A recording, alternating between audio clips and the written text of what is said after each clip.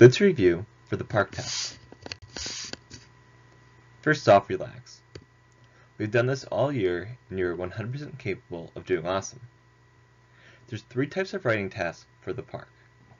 There's the literary analysis task, which will compare and contrast literary elements across 2 stories.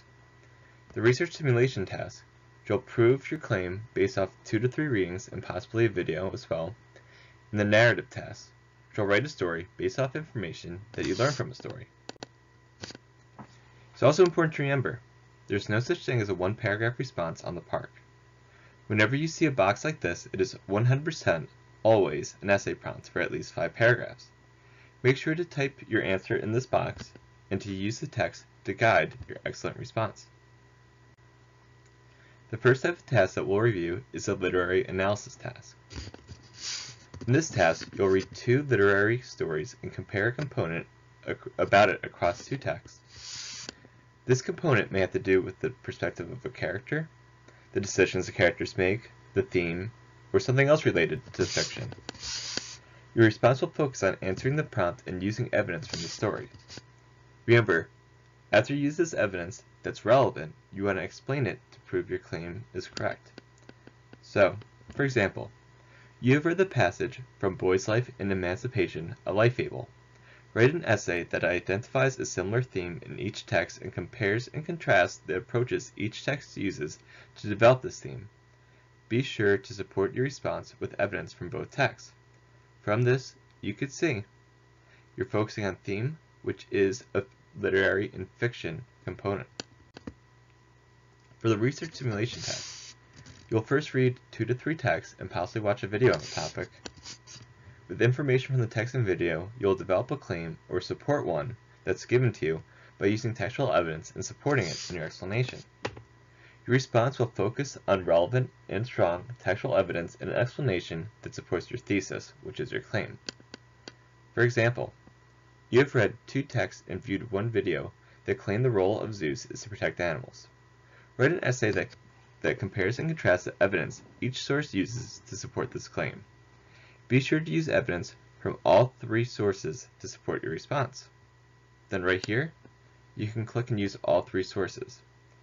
Notice you're given the claim, but after that, you have to choose whether or not to support it. For the narrative task, you'll read a narrative text, then write a story. To do this, you need to use information you've learned from the story and then expand upon it. For example, you'll need to use the same characters, setting, conflict, writing style. Sometimes you'll need to use what you learned and then change it. For example, you may need to shift the perspective of how a story is told. Over here, you can see, in the passage from Magical Elizabeth, the author creates a vivid setting and 2 distinct characters, Mrs. Chipley and Sally. Think about the details the author uses to establish the setting and characters. Write an original story about what happens when Sally arrives at Aunt Sarah's house. In your story, be sure to use what you have learned about the setting and characters as you tell what happens next. Notice you need to use the characters, the settings, put them together to make sure it's kind of like a chapter 2. It follows the story that we already have. So, if you're worried, don't be. Like I said, you're completely ready. The PARCC might seem like a big scary test, but you'll do great. As always, follow these steps to make sure it is easy for you. Read the prompt and analyze what it is asking you to do. Remember in class when I said, this is exactly like when you have an interview? If you already know the question, it makes it a lot easier. Read the article and story, or stories, and highlight information that will help you respond to the prompt.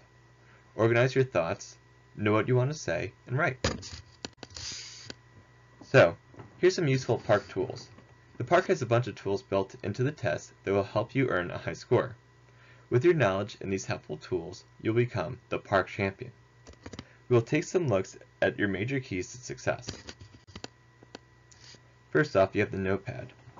On the screen right here, at the top page in the center, you can click on the notepad logo. This will allow you to take notes as you read, which could help you answer the prompt. You also have the answer eliminator, which is found right here. So this answer eliminator, by clicking the logo, then the answer choice, it'll put an X over the response. That way you can eliminate the wrong ones and leave the right ones, making the answers easier to complete. You also have the highlighter tool. When you hover over a text, then click on the text, you can pull and highlight it. By clicking on the text and highlighting it, you can organize information and find it easily. You have two colors to highlight in, which are blue and pink. You could also bookmark your questions. If you have a difficult question that you'd like to come back to, you can click on the bookmark right here. When you're done, it'll leave a logo right there. This way, you know that you can return to it when you have extra time. When you have multiple texts, it's important to look right over here. If you click on one and then the other, you can scroll through, which is especially helpful when you need to find a specific piece of information in a text. When you're watching a video, you can navigate it in several ways. After you press play, look at the bottom. You could pull the video to specific times to watch. Especially, you can see right here in the question, it has about 47 seconds. You'll have to pay attention to that. The notepad is especially useful in this. You record information and the time you found it at. Also, as I said before, remember those essay boxes. There's no such thing as one paragraph responses, so make sure you put 5 paragraphs right here. So, all in all, it's important. Remember to relax. You know everything you need to know to succeed. No, not to procrastinate. This is the evil SpongeBob. And you want to focus. As long as you focus and try your best, you'll do great.